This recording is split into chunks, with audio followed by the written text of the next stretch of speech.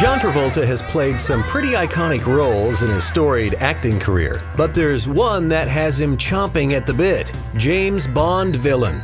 That's right, the 60-year-old recently confessed in an interview that his dream role would be playing a bad guy in the next Bond film, one that he's already lobbied for. He told a reporter that he called the producers to express interest and they love the idea of having him on board, so he just might get his wish. And if they're worried about John's ability to play a bad guy, they can rest assured that he'd be perfect for the role. The Saturday Night Fever star has played the villain in a plethora of his films and will even play the ultimate bad guy when he takes his turn as mobster John Gotti in the upcoming biopic.